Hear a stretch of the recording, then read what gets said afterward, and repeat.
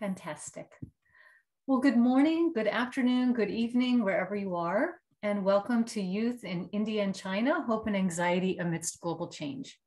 My name is Laura Neitzel. I'm Senior Fellow in Global Thought and Senior Lecturer in History at Columbia University. I'm also the lead researcher, along with Vishaka Desai, on the project Youth in a Changing World, which over the past 5 years has taken us to 16 countries and given us the honor of engaging in conversations with close to 500 young people about their hopes and anxieties about growing up in a rapidly changing world. In the course of our research, we've met many people. We're indebted to so many people who have helped us arrange our research workshops in different parts of the world. And the people that we're indebted to include today's interlocutors, Zach Dykewald and Vivan Marwaha. We're indebted to them for their assistance on the project, but we're even more indebted to their work on young people of China and India, work that's convinced us, and we think will convince you, that paying attention to the aspirations, worries, opinions, and worldviews of the young people who will inherit the leadership of these two most populous nations in the world is important not only to their own leaders and their own nations, but to the entire world. So we're excited to have them both here today. And I thought it was a really exciting opportunity to get them to engage in conversation with one another about their research, which is actually quite similar in many ways, to compare their notes and findings to find commonalities and where their kind of conclusions also part ways, but also a wonderful opportunity for them to learn even more about each other's work and research. So it's my honor to introduce them. So first, I'd like to introduce Zach Dykewald, who actually is a graduate of Columbia College, class of 2012. Welcome back, Zach, even if virtually. It's wonderful to have you back. I just learned it while we were waiting for everyone to log on that Zach was an English major at Columbia College. I'm thinking, okay, what took you to China? Well, it was the serendipity of a Chinese literature class, which ignited a love for China and Chinese and took him there and changed his life. So I love hearing those kinds of stories. Zach is the founder and CEO of the Young China Group that provides research and guidance on young China for brands, businesses, investors, and governments. He's the author of Young China, How the Restless Generation Will Change Their Country and the World, published by St. Martin's Press in 2018. A book that chronicles conversations he had with young people born after 1990, really his peers, to see how they feel about everything from money and sex to their government, the West, and China's shifting role in the world. Zach, I'm so happy that you could join us today. Joining him in conversation will be Vivan Marwaha, who's a user researcher who works on technology projects in emerging markets. He's the author of a book that is hot off the press, called What Millennials Want, Decoding the Largest Generation in the World, just out by Penguin. It investigates millennial attitudes towards sex, marriage, employment, religion, and politics. It just came out this past August and is already in its third printing in India. So congratulations, Vivan. And that's amazing. Moderating their conversation today will be our very own Dr. Vishaka Desai, who's the chair of the Committee on Global Thought and senior advisor for global affairs to the president of Columbia University. So much of her work and career has focused on young people, from her work in the Youth in a Changing World project at Columbia, and obviously her pedagogy in the classroom with young people. But when she was president of the Asia Society, she also developed a major interdisciplinary program for young leaders entitled Asia 21. As chair of AFS International Programs, she works with youth across the world. Vishaka also has a new book, a memoir titled World as Family, A Journey of Multi-Rooted Belongings, that just came out this past summer from Columbia University Press, and that actually is igniting a lot of conversation amongst young people who really, many of whom really relate to the idea of being what she calls a global native. In other words, a kind of living between and among cultures. So thanks to all of you for joining us today, and we're very excited to hear your conversation. Thank you, Laura, for that more than generous introduction. I think that, let me just say what a thrill it is for me personally to have you, Zach, and Vivan in conversation. As we have said in the title, it's really a conversation between the two of you. And I'm just going to nudge you along. Not that you need that nudging, because I know you've known each other and you've been in conversation for some time. As I know, Vivan, you have mentioned in your book, and you acknowledge Zach. And it was Zach who brought Vivan to us. So I really hope that it's a conversation that all of our attendees, and by the way, they have signed up from more than 12 countries. And from the names, it seems like people are coming from everywhere. And for those of you for whom 9:00 a.m. time Eastern is a bit of a challenge, we apologize, because there is no other way to do these global conversations. Somebody has to suffer. So I'm sorry that you have to suffer. And that's true of both of our panelists, who we thought were going to be in China and India. However, they're both on the West Coast. So thank you for getting up so early to set this conversation. Let me just start by asking both of you that for some of us of a certain age, it's like amazing that you put these books together, and they're amazing books. But what was the impetus for you to write the book? And we're going to go right into it, because what occurred to me was that, Zach, you, as Laura mentioned, didn't know much about China, got this literature class, you go off there, and next thing you know, you're writing about China and young people. Vivan, you're obviously India born, not just Indian American. We're in college here, go back to India, and you start actually looking at this. So both of you have different perspectives on what you were learning. And yet it seems to me that, tell me, what was your impetus for writing the book? Who did you write for? Why did you write it? So let's start with you, Vivan, first. Thanks for having me and having us, Vishaka, for this important conversation. To answer your question about the impetus for writing my book, like you mentioned, I had just graduated from college. I was a very doe-eyed recent graduate in India, and I wanted to I got my degree in the US. I wanted to have some type of really interesting impact and be on the front lines of some of the conversations that we were having in India at the time in 2017. So back then I was working at a think tank, and it was really interesting work that we were doing on all types of issues that touch the lives of Indians, from data protection in the technology realm to trade policy and geopolitics. But what I felt was that one of the most important people were being, or groups of people were being left out of this conversation, and that was India's youth. Now, India has a median age of 28, and nearly 450 million people born between the ages, the years of 1981 and 1996, who are India's millennials. And if you read some of the public conversations and the policy conversations taking place back then, the views of this generation were just not represented at all. And there was very little. Just to remind people, Vivan, as you mentioned in your book, 450 million is the population of US and Canada combined. Exactly. That's just the young people. Exactly. So, and that's just millennials. That perspective, Exactly. And so back then I was like, what's going on? What are the views of this generation? What are the aspirations? What are the anxieties? What do they want from life? And there was very little data or understanding we had back then. So I decided, well, why not me? Why don't I go out and collect this information? And why don't I start talking to young people?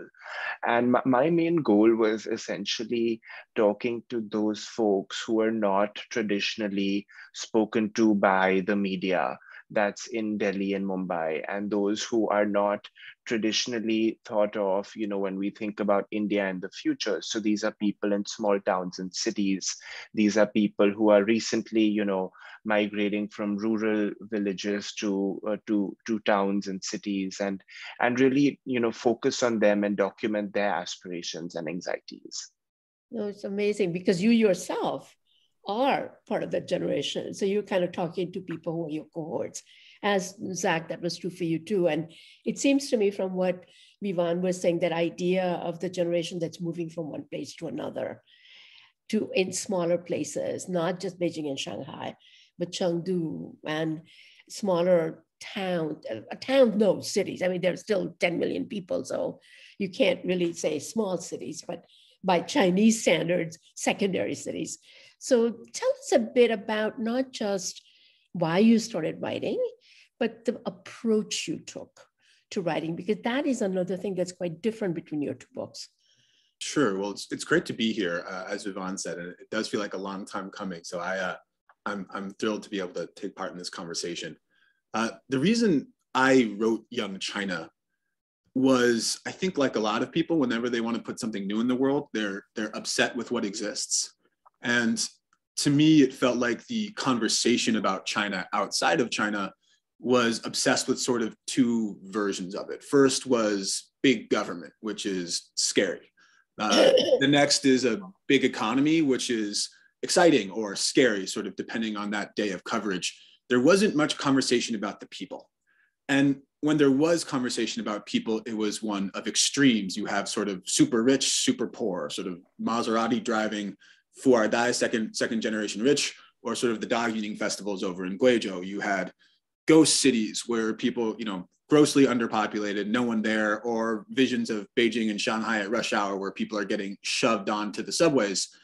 The more time I spent in second and third tier China, the more apparent it became to me that the average, the everyday, the mundane was actually the most poorly understood aspect of China. And then this young element, because China has changed so fast, which of course we're going to be getting into later, stereotypes about China, understanding of China becomes outdated much faster than other places in the world. And so the understanding of China was based on old China, not just older people, but also older visions of what people want for themselves, their family, their country. And so for me, trying to put forward a version of the average, of the everyday, became really important. Particularly when you think about the consequence. I mean, partly what I think is so cool about today's conversation, we're talking about a third of the global youth population. That's why I always say that it matters to the world. This is not just a conversation about two countries. It is about the world, because what happens there with young people will have huge impact on the whole world. Without a doubt, enormous consequence. And I think particularly from the United States, it's always tempting to think about, who's going to be the second most impactful country outside of us. What I think is so interesting about today's conversation is you're talking about two generations who are the first generations in the last 500-600 years of global history from Asia who are going to be having the level of global impact and consequence that we'll be seeing over the next decade or two. Now, in terms of approach, I'll do this really quickly. There's basically three different pillars from my perspective.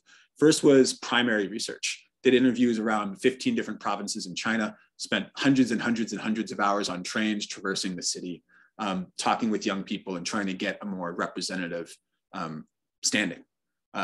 Second is secondary research, reading everything that existed, and the vast majority, or trying to read everything that existed, the vast majority of Chinese research never gets translated into English. And so bridging that information gap was a great opportunity. And third was personal anecdotes. I wanted to write a book that I actually had my sister in mind, who my sister would like to read. My sister does not really care much about China, but I figured if the stories were human enough, if there was enough empathy that could be created, it could draw people in who were, beyond the, with all due respect, the Columbia crowd, for people who really need to be understanding China on what I think of as a human first perspective. Yeah, so for me, what was very interesting about that is that it was very clear that you had written it for the audience that actually doesn't know China well. Whereas Vivan, my sense of your book is that it's written as much for Indian policymakers, Indians, as it is about the rest of the world. And yet, what is common between two of your books is you both feel very strongly that people, even if they talk about young people, they're not talking to young people. That actually what you need to do is to get more sense of where they're at. And that in that sense, you share something. And that you also went to many cities, 15 cities, 900 interviews, very much a primary research that way. But data becomes a very important part of your book. But the other thing that I think is very interesting to me about what both of you really show us is that many of us who have spent decades studying India and China, I often would say, here are these two generations after 350 years, as you said, Zach, they are now going to be back center stage. And I always say, again, we have to remember that circa 1600, 50% of the world's GDP came from those two countries alone. And 2050, it is likely that that will happen again. So the point is that our expectation is that therefore young people should be very ambitious, but also optimistic. Their aspirations would be big, but they should be optimistic. And yet, I want to kind of move to that idea of that the sense of anxiety and pressures that these young people feel in both countries is very palpable in both of your books. So I want to talk a little bit about their sense of self in both countries and the role of social media. Because partly, and Vivan, you talk about that in a very, very palpable way. And Zach, in your book, it comes through again and again and again, that social media is pervasive, it's in their life. And that is changing partly what that sense of self is in relation to other generations. And how might you think about that, Zach? Well, what's so interesting and why I really love comparing India and China versus China and the United States or China and Western Europe, actually there are more corollaries with Western Europe in some ways, is similar to India, China is historically fractured by language, region, and culture, really. From, if each unique language is representative of sort of a unique culture, China, like India, is extraordinarily diverse. What's so interesting about China, obviously there's standard Mandarin, and social media's role has served to sort of level a regional playing field. And so what people are paying attention to in Beijing for the first time ever is similar to what people are paying attention to in Chengdu, and the ability to have that level of cross-cultural interactivity. In terms of what it's doing to a national culture, it's creating one. I lived in Chengdu for most of this, and one of the things that became really popular the last 3 or 4 years is rap, and some of the best rappers were from Chongqing and Chengdu, where they speak Sichuanese and Chongqinghua, which is quite similar to Sichuanese, although people from Chongqing would kick me for saying that. But the point is that there's visibility, and there's access, and there's an ability for, I don't want to call it homogeneity, but the ability for interaction across regional culture that wasn't existent before. I will say social media, in terms of people's sense of self, and young people in China spend about 2 times as much time on their phone as people in the United States, like a full 2x. If you look at their level of engagement on social media apps, it's actually around 3x what we have in the US. So if people are thinking about themselves or their cousins and they think they're phone junkies, it's light work compared to what people are putting in China. Anxiety and pressure, if I were to sort of identify one defining characteristic, or if I were to choose 3, anxiety would be top. And that comes from the pressure to get ahead in the middle school market, from a really young age, the high school market, the college market, the graduate school market, the job market, the marriage market, the real estate market. And because of China's inverted demography, another thing that makes it really unique, that pressure is far more acute. It used to be that China had a lot of young people and very few old people. In 1950, there was about 5 or 6 kids per family. So the bottom of that demographic pyramid, and the average life expectancy was 40. And so the retirement system was youth. The young people would look after the old. There's been an incredible longevity revolution. And so now the average life expectancy is 75, 76. And because of the one-child policy, the world's biggest baby bust, that sort of sturdy, stable pyramid has turned itself on its head. Well, it's like what people have said, China is one of the few countries that's getting older before it gets richer. The middle And income trap, pressure exactly. that actually people feel, young people feel, is the pressure, not just of parents, but grandparents, and how to deal with that. And I think that it seems to me from what you were talking about as a social media creating a national culture. To some extent, I wonder, Vivan, if that feels right to you as well. The one thing I will say is that I've always thought about China where the sense of a country historically goes all the way back to Xinjiang. So you're talking about more than 2,000 years old concept of nation and the central government and things of that sort. Whereas India actually didn't become a nation even under the British rule until 1947, when it got its independence. And when the languages are different, I mean, they are different. You can't understand a word of what somebody else can read. It's more like Europe in that sense. And even more so because Southern languages are not even like Indo-European languages of the North.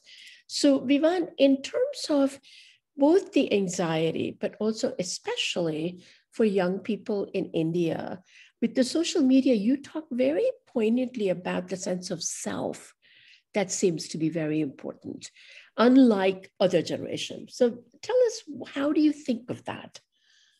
Yeah, absolutely. One of the things I found when I was doing my interviews, and like you mentioned earlier, I did more than 900 of them across, North and South and East and West India, is that social media has been one of the most defining characteristics or revolutions among millennials. And why is that? So in many positive and a fewer negative ways. But the greatest positive way that it's been revolutionary have been in creating a sense of self where none existed earlier. So after India's independence, the country, adopted a socialist model of economic growth, and there was very little choice available to really anyone, in terms of what they wanted to purchase or even the jobs that were available to them. Then the economy slightly opened up in 1991, and there was an IT revolution in India. Internet companies came in, and then post 2010, India has the cheapest mobile data in the world. More than 700 million Indians are on smartphones, and the majority of these are young people. And what are they doing on their smartphones? They're on social media. Now, when they're on social media, when they're on these smartphones, young people, young Indians define the way they present themselves to the world. So when they're taking a selfie, when they're choosing the right angle, when they're uploading it to their social networks, they are in control of how they are presenting themselves to the world.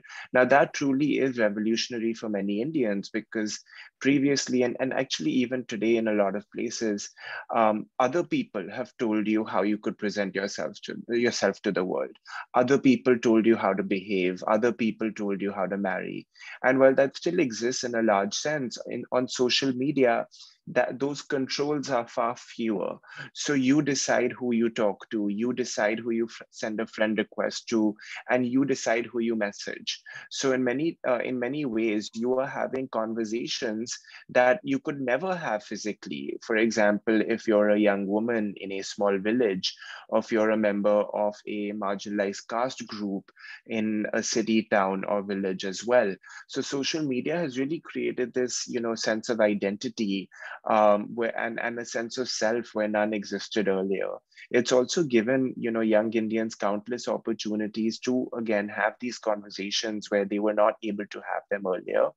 But in many ways, Vishaka, it's kind of the opposite of what Zach was saying in terms of the Chinese experience, where it has perhaps not added to national cohesion, but has taken a little bit away from it, because it's allowed people to sort of coalesce further into, these tribal identities, which they may not have been able to do earlier, but they are now more, it's more efficient to do so now. Now, again, this might have to do with the, India has not sort of had a forcible change of demographics or, had state control over some of these things the way, the Chinese experience has, it's happened over there.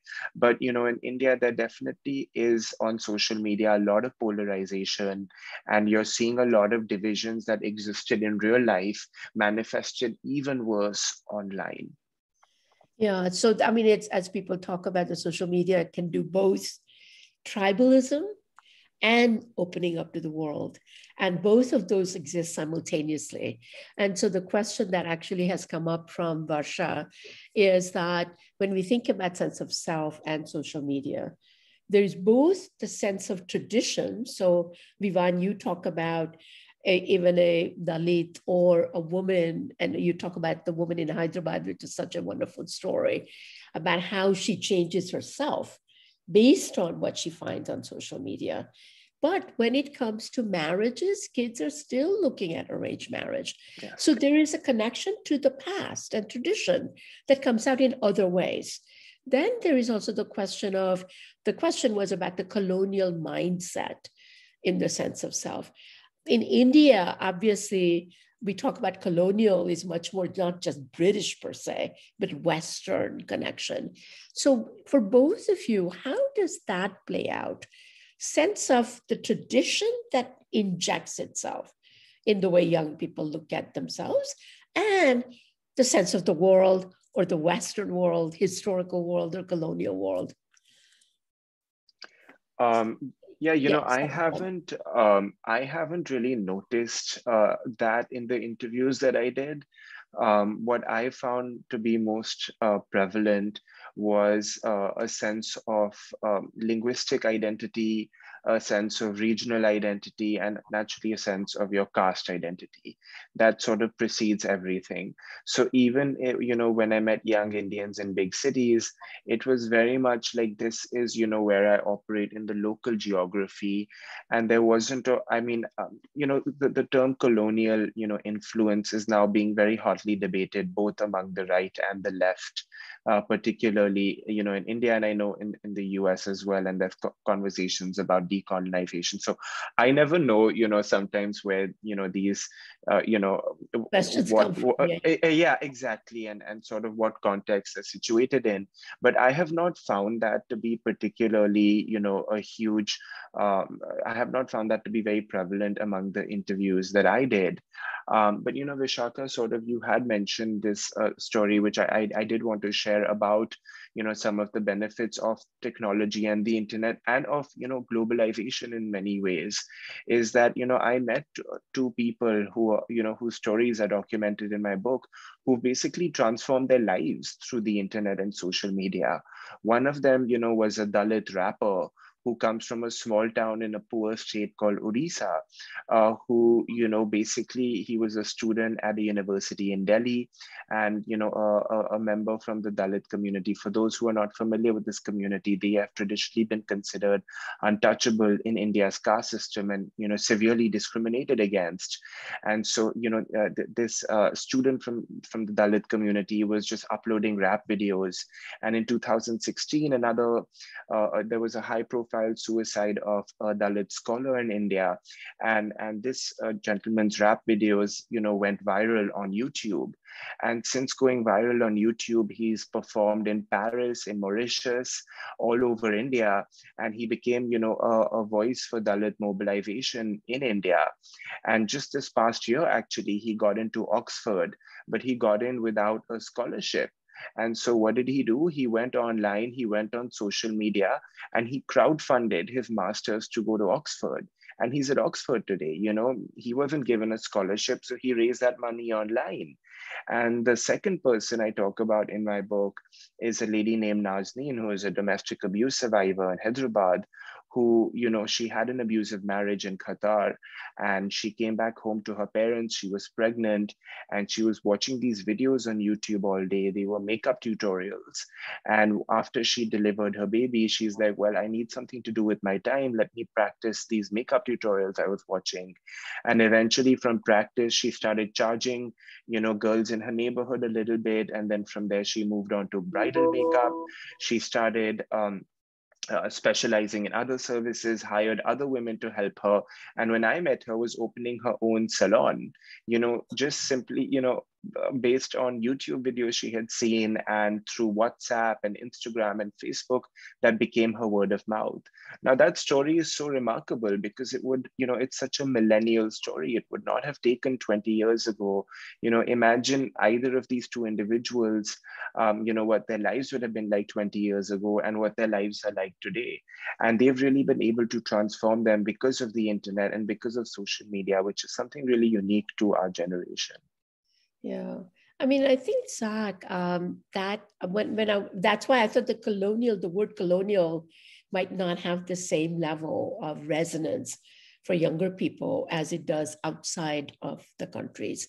But there is something about the world, the West, how people perceive that, and the fact that you have a rapper, a Dalit rapper. Rap would not have happened in India were it not for happening in America with the African-American youth and communities. So there is some kind of easy connection that happens. But what's your sense, Zach, of the way the young Chinese look at themselves vis-a-vis the world and vis-a-vis the rest of the big cities and countries and where they are? One of the most defining characteristics of this young generation, particularly compared to the older generations in China, is a sense of pride. And this is important. If you read a high school history book in China, that was part of the book. I compared high school history books around the country. History obviously informed our sense of self and our sense of identity within the world. Compared it with Taiwan and Hong Kong, actually, which was really interesting, but story for another day. China is very clear in that it was at its worst only a half colony during its sort of the lowest of the low post-opium wars. And in fact, India, of course, makes a lot of appearances sort of in opposition of that.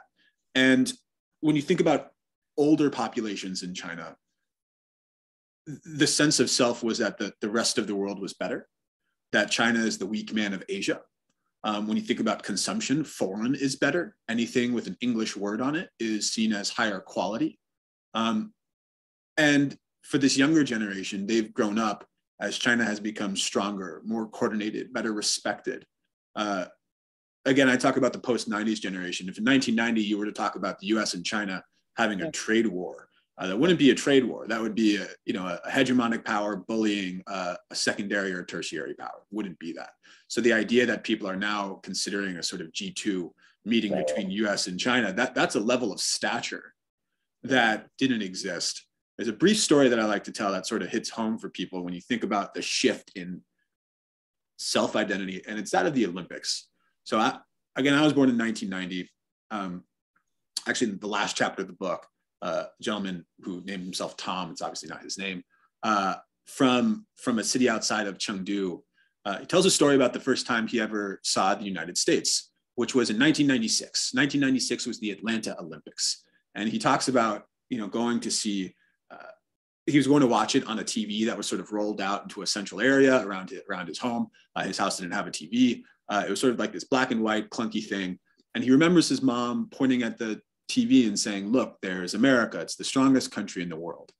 And that year, the United States won, I believe, 44 gold medals, and China won around 16, which was not bad in 1996 for a country whose per capita GDP was like 400, 500 bucks. Fast forward to 2008, and I bet everyone who's attending today remembers where they were when they watched the Beijing opening ceremony. We think of it as China's coming out party. A country beating its chest and saying, here we are strong, we are coordinated, we are gliding towards the future. What I think we often neglect is that it was also China's coming out story to itself. It was its redefinition for the rest of the country, particularly for folks like Tom's parents who are used to seeing China not as strong, not as coordinated, certainly not as gliding towards the future. But for this young generation in China, that shift over the years was something they'd gotten used to. So in 2008, Beijing and China win, I think it was 48 gold medals, and the United States won around 36.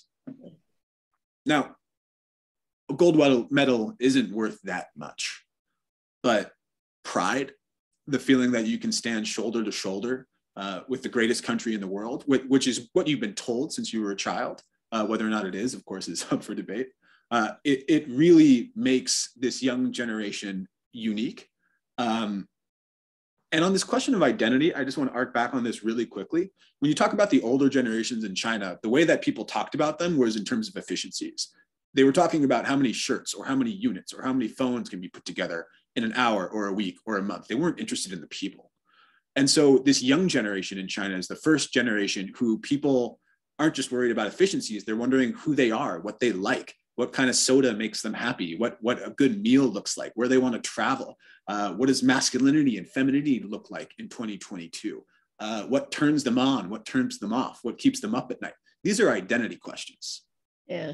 And so suddenly that the entire world yeah. is interested not just in what can China make, but who China is, who these young people are. That's a seismic tectonic shift in the space of one generation. And that's what's so amazing about China, is that how quickly things change. Because I remember Hu Jintao coming to the Asian Society when people were starting to talk about G2. And he said, no, we're not ready yet. You can't compare that. And look where we are today. You know, it's a whole different story. There is a huge question, Vivan, for you, and that always comes up. And that is that how can we ever generalize about India with so much diversity, so many different lenses, different people in different parts? And how do we square that idea of how the Indian millennials behave versus a very specific context, whether it's caste, whether it's gender, whether it's the cities and the places where they come from? And so any thoughts on that? I'm sure that question has come up for you all the time when you've discussed the book. Yeah, I read that question as well. You know, there's this very popular adage about India that you can say one thing and it'll be true, and you can say the exact opposite and that will also be true. Now, about the question, which is, you know, primarily focused on gender and women's access to mobiles. So now my book relies on basically two principal sources of data that provided structure. So the first, the more than 900 interviews that I did myself, which, to answer the question, were done in person. So they were not done over a mobile phone. And so I really got to meet an interesting cross-section of society while I was doing those interviews. Now there were more men in my sample than women, and that's because as a young man doing research in small town India, it is naturally, you know, the young women are naturally reticent to speak to someone from my, you know, profile. So there were more young men who I spoke to, but not out of choice, but out of constraints. But the second source of data I use is a data set collected by India's preeminent, you know, think tank that does opinion polling and election polling, called the Center for the Study of Developing Societies. And they do a youth survey every 10 years, and they have more than 6,500 respondents, almost equally distributed between genders, regions, caste groups, and socioeconomic groups in India. And so everything in my book, Vishaka, like you mentioned, it is very fact heavy, because I make it, you know, I painstakingly make it clear that I'm not talking, you know, about the 900 people I met who still might not be representative of millennials, or I'm not talking about, you know, people I hang out with, but I'm talking about an entire generation. And like we discussed earlier, the choices and views of this generation in many ways have an impact beyond India. You know, you're seeing the way there's a lot of conversations happening in the US right now about companies being very vocal in the United States, but then staying absolutely silent on issues that, you know, that are taking place in China. And I have a feeling in 5-10 years, as those companies are trying to get more active in India and as they want more Indian users, you know, how might they behave with respect to millennials and younger people over there?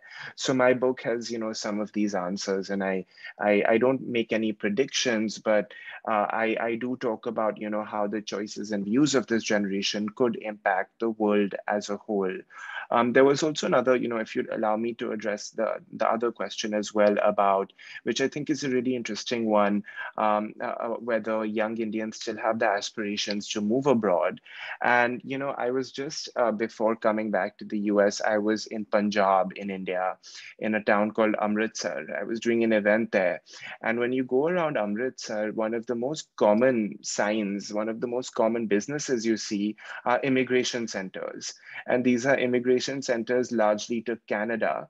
There's direct flights between Amritsar and Toronto.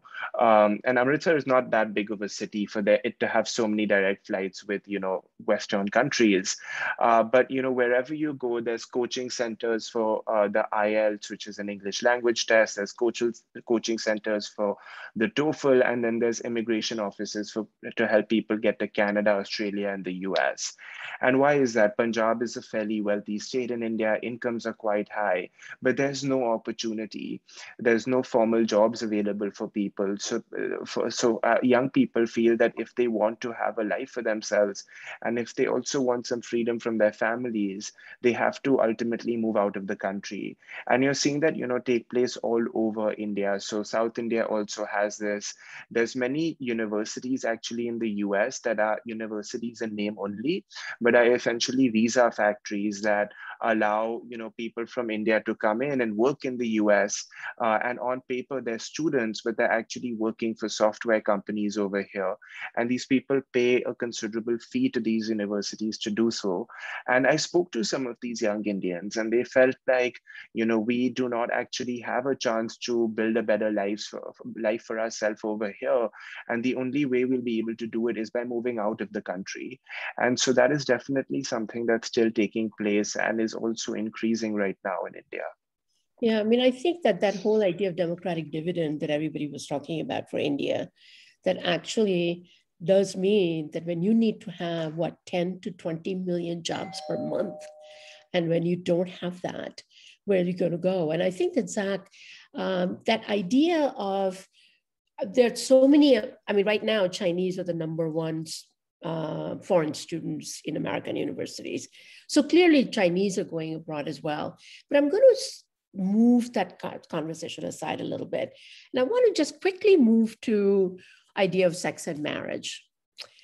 How are they, and provide very brief answer in terms of what their attitudes are compared to their parents and where they come out. And then I want to move to economics and a little bit about the politics, because our time is going to run out soon. Sex and marriage. So it used to be that premarital sex was considered akin to sin in sort of Maoist China. Now it's not. So in 1987, I believe the statistic is from, I think only 15% of people were having premarital sex. Now only 15% aren't having premarital sex. So it's sort of like a light switch on and off. I got to speak with one of China's foremost sexologists about this. And I think when we imagine sort of this sort of sexual revolution, which is, it's tempting to call it, we sort of imagine our version of it, which was, the 70s and Woodstock, and, wherever your mind goes with that, it's probably the case. She makes a comment, Professor Lee makes a comment that in China, it's an extremely quiet sexual revolution, which is there's an earnestness towards sex where people want to have it, but they want to have it with a serious partner for the most part. And instead of having it sort of with everyone, they want to have it with someone, and they want to have it earlier instead of later. The chapter, I think, is called Sex for Fun. The idea that it could be sort of for enjoyment. And there was actually a rollout in the 90s and early 2000s from the Chinese government sort of trying to recondition attitudes towards sex from that place of sin to one of potential enjoyment. Now they're kind of stepping that back as they're worried there's a little too much enjoyment going on amongst young people. Vivan, one thoughts on that, and compared to the parents, especially? Yeah, it's a little bit different from what Zach mentioned in China. In arranged marriage, and 84% of married millennials have had arranged marriages in India. And for many of those individuals, the first time they're having sex is actually after marriage. And why is that? Many young Indians still live at home with their parents across socioeconomic brackets. Now, when you're living at home with your parents, it's very difficult to sort of sneak a boy or a girl in and, engage in that. But after you get married, you sort of, obviously you're encouraged to do so. And then and everyone will pry about when you're having a child. So it's naturally encouraged. But what's interesting is that because young Indians don't actually have an opportunity to have premarital sex in ways that their counterparts in other countries are able to, they're consuming a lot of pornography online, particularly young men, and this is becoming a little bit of a problem in India, even though it's officially banned. I think the government have banned more than 100 pornography websites. There's still a lot of proliferation of this content, and naturally you see crimes against women as well. I mean, obviously not in a very high, it's not a huge epidemic, but it is a problem that that's happening. And then you're also seeing conversations around marital rape, which is not illegalized in India, and those taking place as well. Well, I think that the point, one of the things that you both talk about in the book is that both in India and China, actually the rate of women to men is a huge issue. There are many more men than there are women, partly because of one-child policy and attitude towards sons. In India, also having actually early abortions with ultrasounds. And so in both cases, you have these young people and there are not enough women. And I think some people have suggested that the kind of crime against women in India partly has to do with not having enough spaces, not that you justify it, but that it does create a very kind of lopsided situation when it comes to this. So, and the last question I have about this is the parents. I love, Zach, your chapter on eating your parents, which is kind of the pressure on the kids. And you, Vivan, have talked about the kind of continuity that people have with the very strong family bond. So just a few words about that idea towards family and parents. Zach? So China doesn't have religion traditionally, at least not in a Western sense, but it does have family. And a lot of the moral systems, sort of Confucianism, Neo-Confucianism, the version that it's become today, centers around relationships between family. And so to be a good person is often to be a good child. The idea of 孝顺, filial piety, which is a bad translation because I would never, say, hey, Vivan, I'm going to go home and be filially pious to my mom or dad. It just doesn't really roll off the tongue. Even if they hope that you would. So I'm doing my best. But it's not conversational. In China, it's equated with just goodness, capital G. And so in the past, that was easy, back to that demographic pyramid. A lot of young people, very few old people, it was easy to look after your parents when you had a bunch of siblings and life was short. Now, as that demographic pyramid inverts, and if you could also imagine this like a funnel, they call it the 4-2-1 crisis, 4 grandparents, 2 parents, 1 child. It's a funnel for attention, a funnel for love, a funnel for food. It's part of why there's an obesity issue in China right now. In a show not tell culture, food is a great way to express love from grandparents to children. It means intergenerational households, which is exciting, but it also means a funnel down for pressure. And the pressure these young people feel who, again, to be a good child, to be a good person, who really want to be looking after and being attentive and doting to their parents, but are economically and financially completely unable to do it. And so you have these young people who are eating their parents, which means relying on them financially to a much later date in life than they want or anticipate, in order to try to respond to some of those pressures about having a house or having an apartment, being able to build a family, in order to please their parents. So in order to please them, they're quote unquote eating them financially. And it creates a really large moral push-pull, tug of war internally for this young generation. Yeah, I mean, I think that one thing that you both bring up in a beautiful way is that, while the changes have been dramatic, especially in China, but even in India, that it also creates complications because some of the traditional attitudes don't go away so quickly. And they keep pushing into the new ways of being. So one last question around this, that's about jobs. And both of you have talked a lot about the anxiety around jobs. And Vivan, you talk a bit about how entrepreneurship becomes one model, but the truth is there's simply not enough job created in India, formal or informal. And at the same time, aspirations are high. So how do we think about where this whole idea of economy and jobs are going to end up for young people? Yeah, I think this I'll is ask one you of to the, be brief because I want to yeah. get to one more question. Yeah. Perfect. Yeah, I'll try to be as brief as I can. This is one of those really interesting points of divergence between India and China. And that's because, in India, even though the economy liberalized in 1991, we never had a manufacturing revolution. So we have a very big agricultural economy, which still employs almost 70% of the country's workforce, a tiny manufacturing sector, and then a big services economy on top of that. Now, that services economy is financial services, IT, but also, hospitality and things like that, which actually it creates a lot of revenue, but does not employ a lot of people. So to a young person today, what type of job really is available to you? A job for life that will give you stability and a good income. It's a government job. And so the number one choice of job for young Indians today is a career in the government. 65% of young Indians say that a government job is the number one priority in life.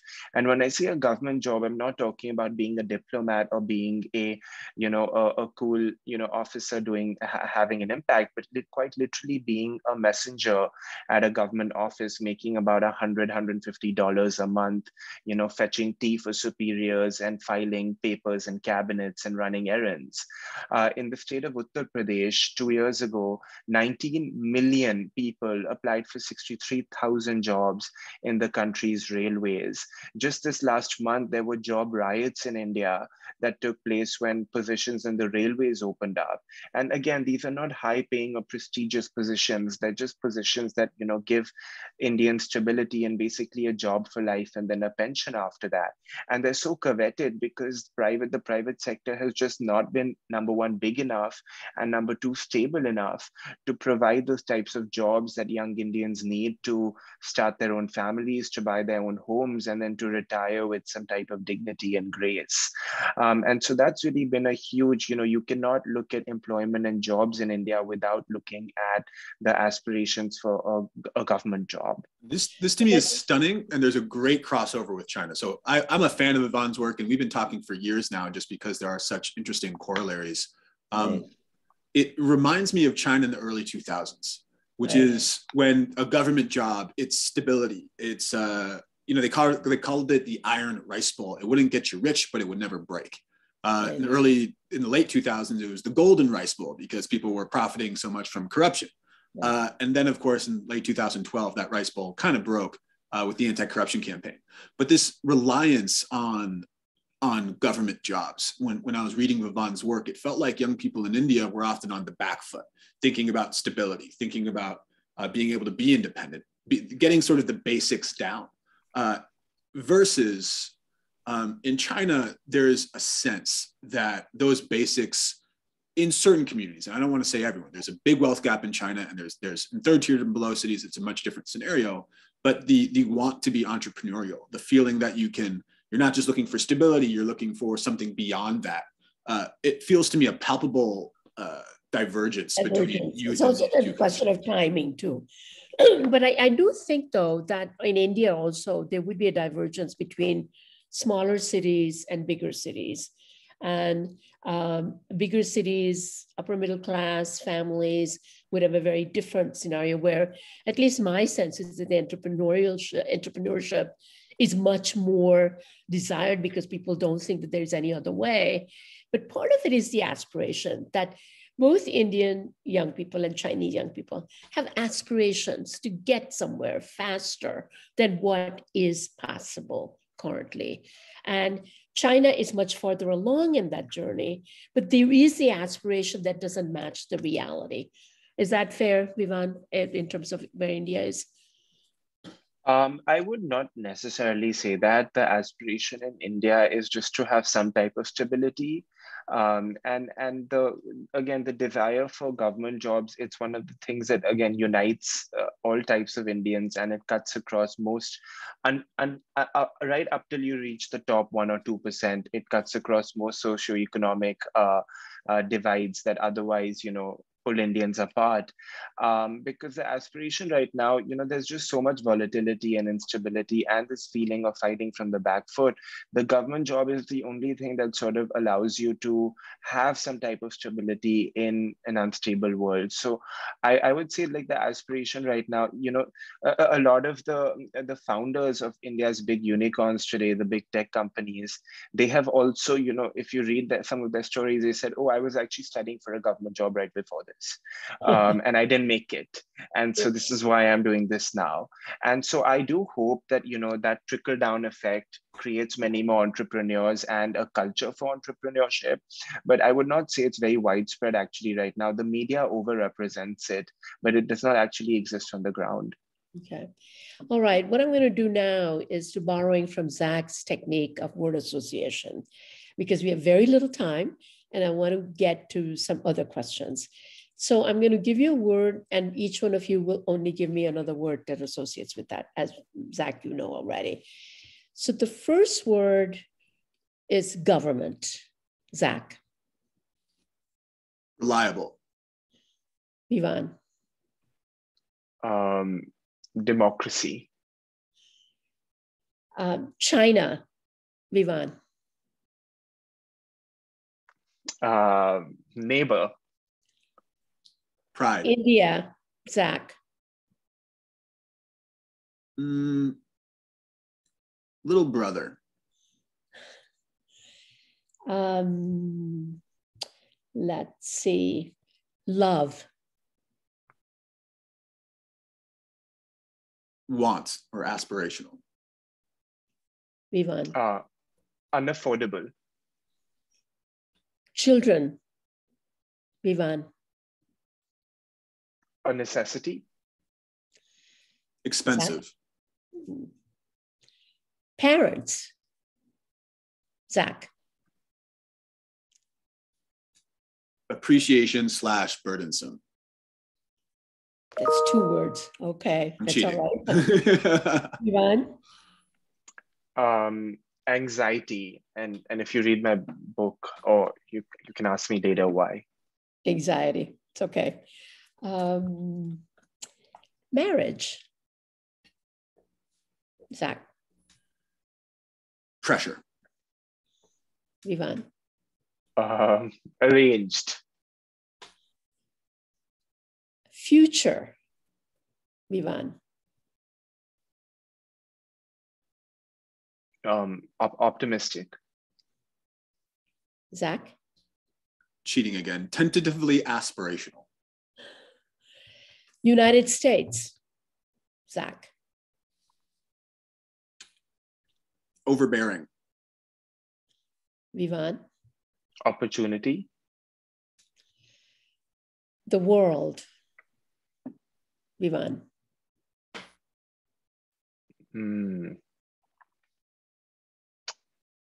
An interesting place. 3 words. Yeah. Zach. I was going to say our oyster, but I don't know that I don't know that yeah, I would say opportunity there as well. Okay, that's interesting. All right, well, terrific. We've almost come to the end of our time. And what I'd love to do is to just have each one of you say in 1 sentence, the biggest insight that you got by writing the book and what you hope people would get from your book. Zach. For China, modernization and this young generation, modernization does not mean Westernization. For me, it was a little bit different. It was sort of understanding how different life is for young Indians, and how differently it's portrayed in the media, and how differently it's portrayed by those who are trying to represent the young Indians. And that the best sort of evidence is that when you ask questions yourself, because something you might read online might not necessarily be true. Okay. Terrific. Is there anything that you want to say? Yeah, exactly. There's one thing I want to say, and I want to thank you. you are sort of the dean of this sort of work. And both Vivan and I are very much following in the path that you paved. So thank you so much for taking the time to do this today, but also for architecting your life the way that you did. Absolute inspiration. And there's one of my favorite Chinese idioms is "ban men dong fu." It translates to amateur woodworkers showing off in front of a master craftsman. And today, Vivan and I are very much the amateur woodworkers, but thrilled to be able to share ideas with this community today. My God, you have taken the Chinese attitude. You may not be a filial son, but you are definitely showing Oh, gosh. I don't believe you, but thank you for saying that. I mean, the truth of the matter is that I feel, as I talk with all of you and our students in the CGT program, Youth in a Changing World, I learned so much from talking to you, partly because it is your generation that's living simultaneously in local, national, and global worlds. So the anxieties of simultaneity is something you face that all of us had the luxury of not having by adding layers. And so I really feel like I learned something new every day when I talk with all of you. So thank you so much. And all of you, the audience, please do buy these books. I think you would really find it both interesting, insightful, illuminating, and fun. So enjoy. Thank you so much for joining us. The conversation is recorded. Tell your friends, listen to it, because they'll get a lot out of it. Thank you very much.